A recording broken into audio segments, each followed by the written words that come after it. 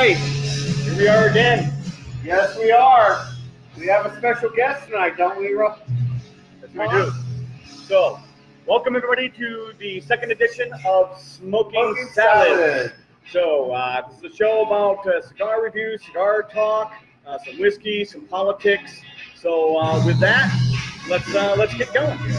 So tonight we are going to be reviewing the Southern Draw Kudzu cigar. This is a Nicaraguan blend, and it's actually created by a couple of families that are veterans. So yes. some Navy and some Army veterans, they got together for the love of cigars, and they worked with some manufacturers. A.J. Fernandez Factory is one that rolls these bad boys. So expect really good things when we're tasting this thing. So reading up on this thing, it's really intended to be smoked with robust flavors like beers, wines, whiskeys. That's something that's really heavy and robust. Scotch, yeah. So I'm looking forward to this. Now, the whiskey this evening that we're going to be sampling with is the Woodford Reserve. And it's a special Woodford Reserve that is a barrel purchase by Baseline Liquor here out of Oregon. All right, so there we go. So are we ready to open this up, or we want to light our cigar first? Well, I want to cut my cigar. All right, let's cut and light our cigar, and I will start opening up this bottle. The bottle of the Woodford Reserve, they went ahead and proofed it down to the normal proofing of 90.4. Sometimes liquor stores I've purchased bottles of barrel purchases, and sometimes they will either do it at barrel proof, or sometimes they'll proof it down a little bit. But I believe that the general manager or the owner of the store went ahead and just had this proofed down to the normal proof level that Woodford normally bottles the Woodford Reserve at.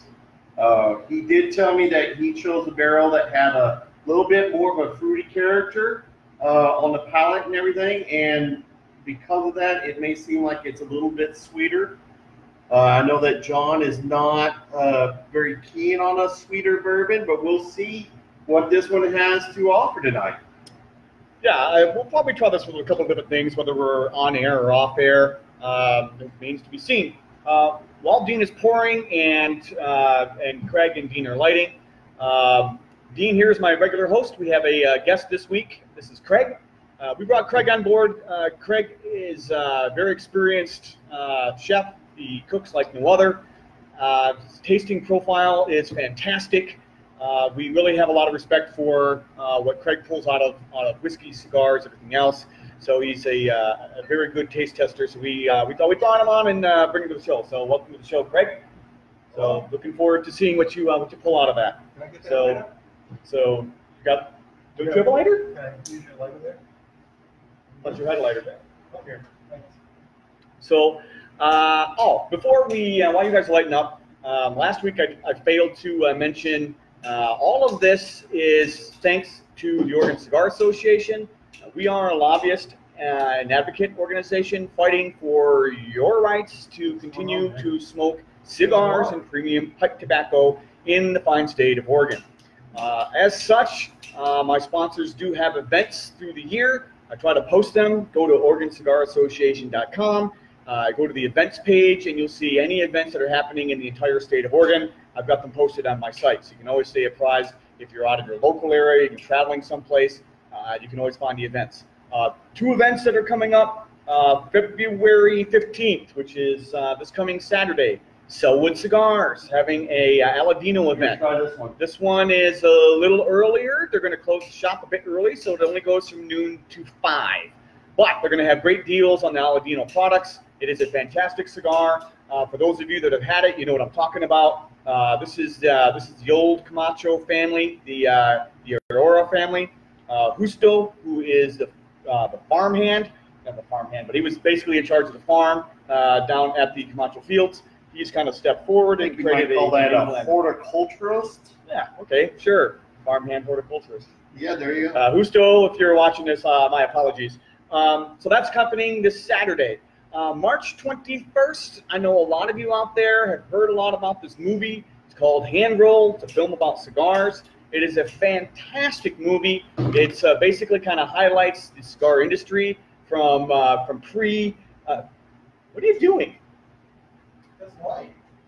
mean it doesn't I like? gave you a lighter. It worked for me. You tried it. Works fine. Give that back to me. Okay, so now that Craig's gonna light his cigar, the Hand Rolled, the movie, it's a great, fantastic movie. We're having 2 showings on March 21st. It is going to be at Cascade Cigars and Tobacco, and there's 2 showings, one at 1 o'clock and one at 6 o'clock. So you can come and hang out. $20 tickets. You can get it at Eventbrite. You get the tickets there, and it includes a cigar with the movie, so you can enjoy the cigar while you're watching a movie that basically details the industry from pre-Cuba embargo all the way through today. So lots of good personalities and famous cigar people that are on this thing, and it's a great way to spend the afternoon. So with that, one more thing. Want to announce too that OCA, we're all about creating a premium cigar community. So with that in mind, I want to talk to you a little bit about memberships. So on my website, OregonCigarAssociation.com, we have silver memberships and gold memberships, and we also have a super duper membership. So you can go to the website, check it out. These membership cards give you discounts at various shops throughout Oregon. So enough of the infomercial. Let's get to tasting the cigar. And tasting the whiskey. And tasting the whiskey. So, tell you what, this whiskey smells pretty good, John. I'm getting a nice spice characteristic with it, a good wood spice with a little bit of a cinnamon. Getting some charred oak out of this. Charred oak out of it? Yeah, charred oak. Some. I'm getting more flavor from the whiskey than I have from the cigar. Are you still trying to light that thing? You like it. Does that thing work?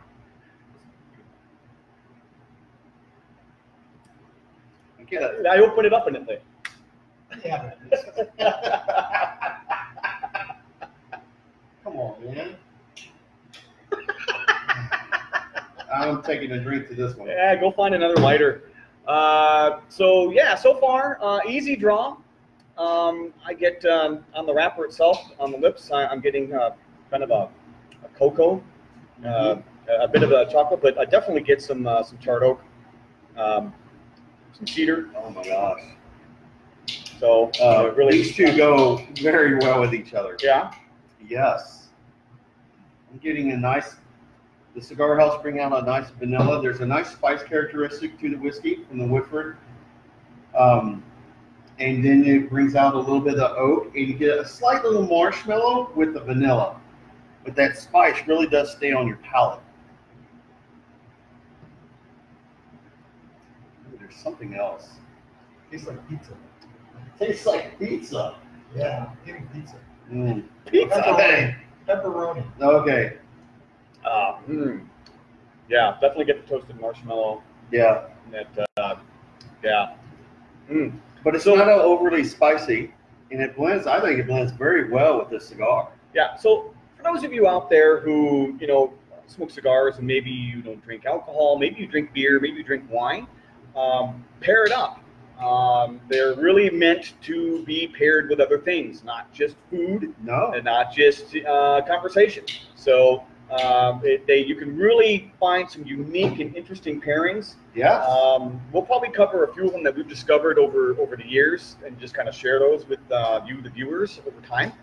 A very good non-alcoholic drink is a very nice root beer. So, root beer goes very well with cigars. Sugary. Well, but sugary for me. But sugar, I believe you. Yeah. I believe you.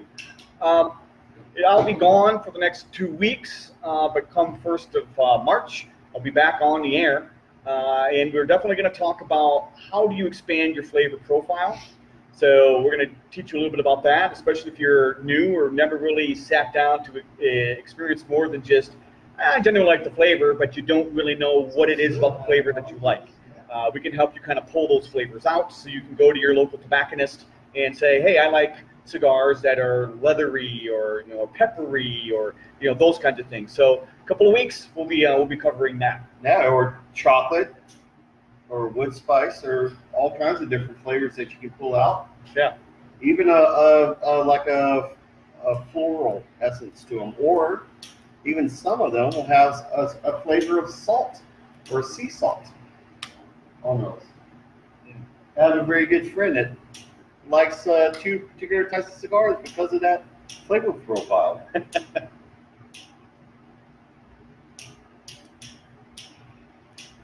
Here, try mine again. All right, try that one.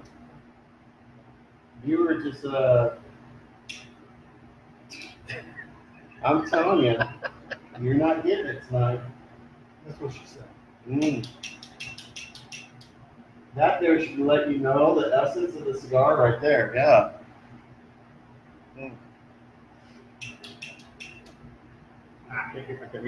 There, now you can taste it. Look at that. Good. So, Smells good. yeah, you don't know what you're missing, Craig. This is really good, really tasty.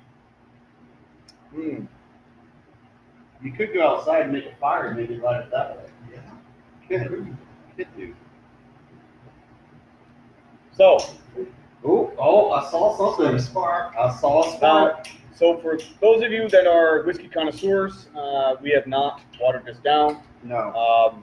I typically like to add a little bit of water to it, but I want to taste it raw from the bottle first, just to experience all of the flavors at the same time. Oh. So why do you want to add water to it? Listen, this could be on ice. It could be neat. In the wintertime, I like to warm it up sometimes. Warming it up in a hot tub. Yeah, it's amazing the flavors you pull out at different temperatures.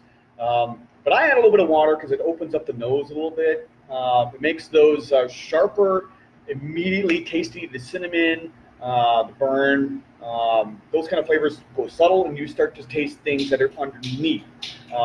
That works for me.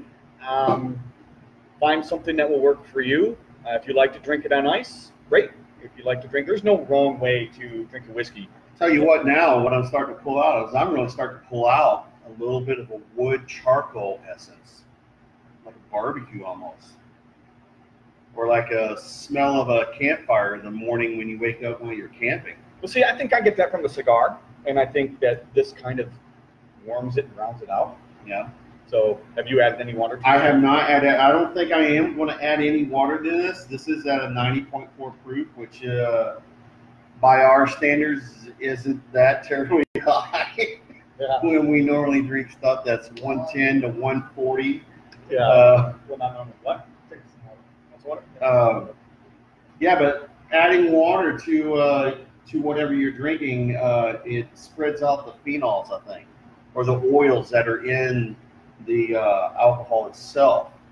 And so you can have a flavor that's very prominent in the beginning, but when you add a little bit of water, you can have that flavor drop out, and then you can have a completely different flavor come forward and add a completely different new experience. Or you can add water and it can make it go not so good. Yeah. We've definitely had that. We have had that where we're like, yeah, let's pour some more in here. We advise to try it at full strength first, and then add just a little bit of water. If it's still not reducing the sharper flavors, just add a little bit more water until you get to a level. But remember how much you put in there, because if you really liked it best at full flavor, yeah, then drink it at full flavor. Yep. If you like it best when it's watered down 50%, then do what's right for you. But the point is to enjoy it, not to try to get it down your gut. So you never really experience whiskey when they pour it in a shot glass. You can't nose it in a shot glass. You certainly don't appreciate the taste if you're just slamming it back. It is meant to be savored and enjoyed, all the way from Jim Beam to George T. Stagg, or Pappy Van Winkle. You know, it's what the flavors that you like. There is no bad whiskey. There's whiskeys that I don't like personally, but like I don't like Pappy Van Winkle. You don't? It's really grainy. We had some this year. Not like alcohol grainy, just like a grassy, weedy, grainy thing, and that's not in my flavor profile. So I like, I like the more charcoaly, the smoky. That W.L. Weller we had yesterday morning was quite good. I would like to thank the people at Baseline Liquor Store. I don't know if there's any left. I don't know exactly how much they had left. I was going to get a bottle of, I believe that they also had a barrel of Buffalo Trace, but apparently that left very quickly. But this is quite good. It's different. It does taste different than Woodford Reserve, though. Yeah, There's not a as little sweet. difference. Yeah. See, and he was saying it was sweet. It's sweeter, but not as much. I am getting now, the more that I'm drinking it, I am getting a little bit more of the fruit flavored. I would almost say like a light raspberry or maybe a strawberry raspberry combination on it. I think while we're enjoying this a little bit more, I want to do call out. This cigar is purchased at Sellwood. You can also find this cigar at Mount Hood Cigars up in Sandy. If you're not aware that Sandy has a cigar shop, they do. So go see Chris and Dixie up there. They're wonderful people. It's a great little store. Few call outs for friends that are joining us. So Eric's, thank you for joining, sir. Who else? Dan. Dan is also joining us. And Robbie Lynn all the way from Michigan. So yes, she is more of a, what do you drink, Robbie? You drink rum and vodka. I seem to recall having a giant picture of, just rum and vodka. It was a giant bottle. We went to this liquor store, and she was visiting a couple summers ago. Okay. Her and her friend Regina came in and took a picture of this giant vodka bottle. And they were like trying to drink it. Oh. So, and the store clerk looked at us and just kind of like, typical. Once I told him she was from Michigan, he's like, oh, yeah, then no surprise. So cheers. What cigar convention were you at recently, John? Last weekend, I actually, last week I was at the Tobacco Professionals Expo, which is TPE 20. It is a tobacco expo, so it's got more than just cigars. Historically, it was always about cigarettes, vapes, and chew, and all that kind of stuff. So with the kind of a mixing around of what's going on with the PCA, which used to be IPCPR, there seems to be more tobacconist retailers, manufacturers that are going in and trying their hand at TPE. It was a great event. Definitely met a lot of really good people there. Was there any particular individual that I was greatly pleased that you met there? Yes, definitely call out to Carlito Fuente Jr. Thank you for coming and saying hello to me. Carlito is a follower of my website, and for those of you that are smoking cigars and smoking salads, you know exactly who that is. He definitely supports our cause. He's definitely thinking about us. He shares a lot of my posts. So thank you very much, sir.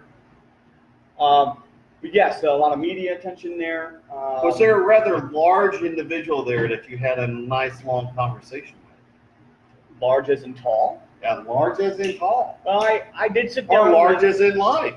Well, large as in life. Carl Malone was there. He is actually distributing some rum. Dean and I and a couple of friends went down to Dominican Republic. I should have brought the bottle. Next time, I'm actually going to bring the bottle from the La Aurora factory. I think it was their 110th anniversary for this rum. And they weren't selling it in the United States 2 years ago. They are now selling it in the United States. It is not in Oregon yet, but I did make connections with Carl Malone and his team. You may be seeing it come to Oregon soon.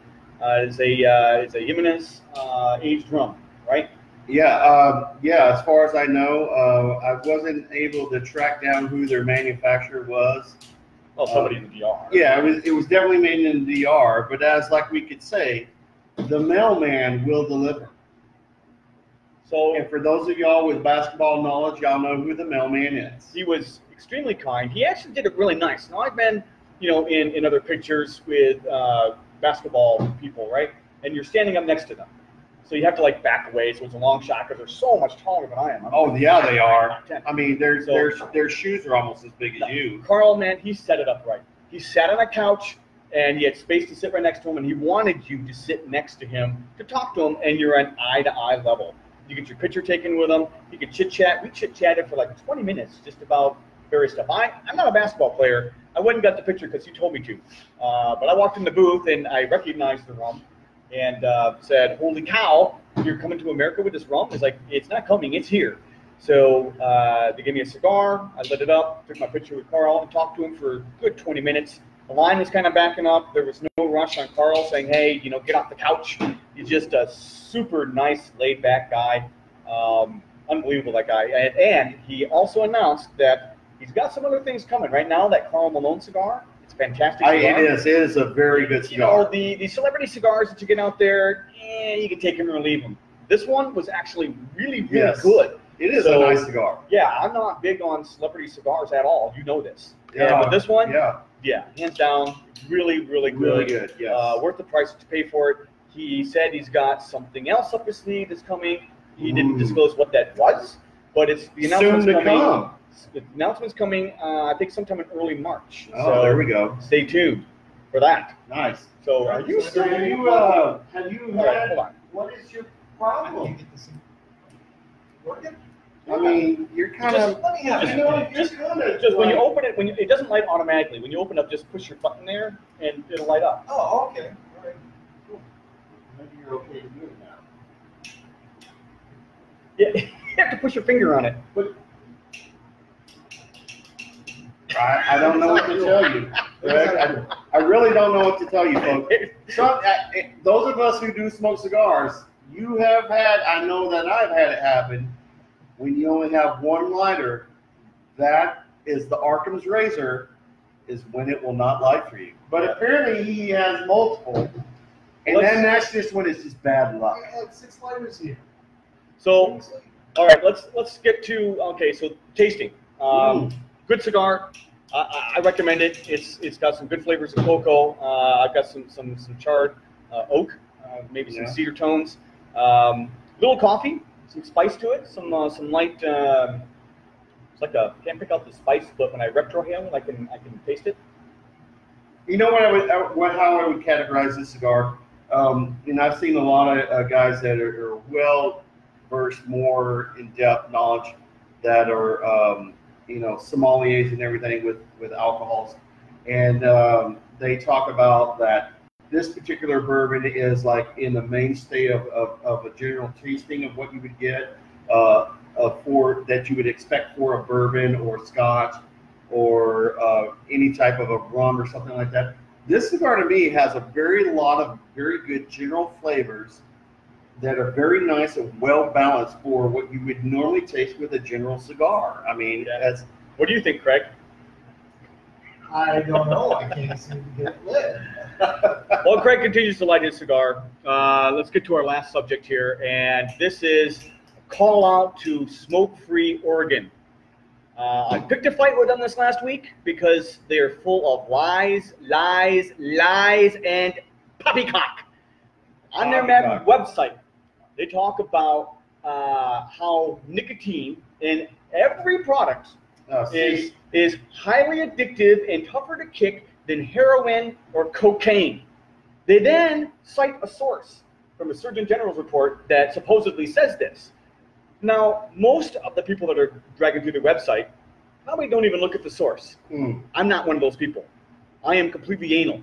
I read the entire thing. I ran it through a word processor, looked for words like cocaine, looked for words like heroin. I read every paragraph below and everything, just trying to read where it says highly addictive, not just addictive, just highly addictive, and as addictive as cocaine or heroin. Just for kicks and giggles, I called the Betty Ford clinic and wanted to admit myself because I was highly addicted to nicotine. They said they don't have that program and wondered if I was joking or not. So highly addictive, but yet, your addiction clinics don't seem to have them. You know what really pisses me off? Is all the people around my neighborhood who keep breaking into my truck, stealing change for cigars. Yeah, they do. They do. That just pisses me off. Beware of the cigar bandits. So, I mean, God knows I don't smoke these things because I enjoy it. I'm just doing this, and right now I'm just jonesing to get this cigar in my mouth right away. I mean, I didn't know what I was going to do today at work because it's been since last Monday that I smoked one. That my craving was just so bad that that's all I could think about. Listen, smoke-free Oregon. You don't have to lie to battle against cigarettes. All right? People know the evils of tobacco in general. They also know better, right? They also know cigarettes are a higher risk profile than vape, than premium cigars. So post studies about that. You don't have to lie to make your point. That's ridiculous. And quite frankly, you're making everybody else around you enemies when we could be allies because we are a lower risk profile. Now, the way you're kind of coming across is very Puritan approach. Now, I know we're right back into the roaring 20s, but do we really have to go back to speakeasy? And do we really have to go into prohibition for you guys to get it? I mean, this is ridiculous. I mean, I don't have a problem with you trying to get people off of cigarettes for those people that want to get off of cigarettes, but it's a choice. I know exactly what my risk is on smoking cigars. You guys know what they are, all right? Cigarette smokers, same thing. You have to allow in your brain that some people actually derive pleasure. We get our pleasure out of the flavors. We're not really smoking this thing for nicotine. We don't ingest it by inhaling it. We get trace amounts of nicotine through the tongue, all right? But if it's as addictive as you say, I'd be puffing on this thing 10 times a day, 10 cigars a day, nothing, all right? But the average cigar smoker, and Smoke-Free Oregon, I can give you a report if you'd like, that shows the average cigar smoker is 1.5 per week. That doesn't sound very addictive to me. Doesn't sound addictive at all. I mean, I've had the flu for like 2 weeks. You've had it. I mean, we've gone smoke-free for. Oh yeah. Oh no. If I'm sick, I'm not. Yeah. Yeah. And no way. No way. So yeah, it's ridiculous. And the sad thing is they're just one of many organizations out there who just lie, extract the truth, and yeah, I'm going to call you out. This show is all about calling out you guys, and be prepared. I'm posting more on your website. In fact, anybody that's watching, Smoke-Free Oregon, go to their Facebook page, go to the website, harass them. Ask them to grow up a little bit and prove what they're saying. Don't just cite a source expecting people not to read it, and people who don't read it expect that what you just said is a fact. You read my blogs, you go to the blog page at OregonCigarAssociation.com. Anything that I state is fact, I've got a cited source. And in some cases, I'll even highlight the section in the source that I provide for you. I've actually even been to cigar events where the manufacturer has a cold or is not feeling that well, and that individual, whether it be female or male, is not smoking a cigar, and they don't want to. Yeah, because for one, when you're sick and you're smoking a cigar, it doesn't taste good. The whole idea of you just trying to make a smoke-free Oregon is it's a bit too harsh. You have to allow people the right to do what they want. It is not your moral imperative to impose your morals onto us. So with that, I think it's time. So Craig, we can't leave this show without you lighting that thing. Let's get him sure here. now. There we go. There we go. We'll just pass it over. Look at Pass that. the torch to Craig. Poor Craig can light his cigar. Don't breathe on it. Oh, gentle. Toast it. We want to toast the foot first. Oh, man. Close the lid and redo it. Dude, so close. Lift the lid. And Touch the push the arrow. button. Okay. Stick your thumb on the button. No? Really? Okay, look. This doesn't work. Folks, this is not hard. There you go. Here, just light a cigar. Any 3-year-old can do it. But we don't want them to. So we brought Craig on the show for the tasting. I'm sorry we're out of time. We're not getting Craig's input. He seems to have some challenges here with the lighters. But hey, he made too it. Bad. He made it. He did make it here. So, yes. So with that, I bid everybody a great night. And what was the saying that you wanted to do? Well, we'll do that in the future, but we're going to be coming up with a closing slogan. Other than goodbye? Well, we could always say, if you're going to smoke, may you smoke salad with us. Amen, brother. Good night, everybody.